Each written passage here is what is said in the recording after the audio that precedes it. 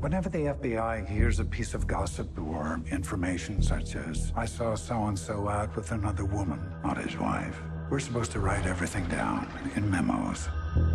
All your secrets are safe with us. How long have you been in the FBI? 30 years. That's a lot of information. I give you the guardian of the American dream.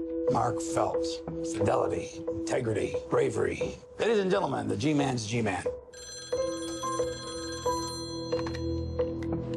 What is it? You better get down here.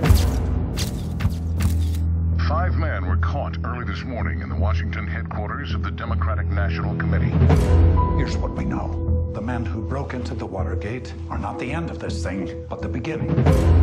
No more interviews with White House people without permission. What? We put the investigation to bed in 2 days. The director of the FBI ordered the FBI to stop its own investigation. The nation tonight is in the midst of what may be the most critical constitutional crisis in its history.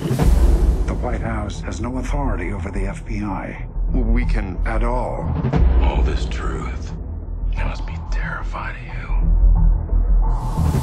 No one can stop the driving force of an FBI investigation. Not even the FBI. What you're doing will bring down the whole house of cards. Washington Post. This comes from classified FBI files. The White House has it, and now you have it. FBI agents have established Watergate incident as political sabotage. There's a spy in the FBI. The White House is gonna sanitize the entire town. How high? How high does this go? What about the president? Is the president lying? They're all lying.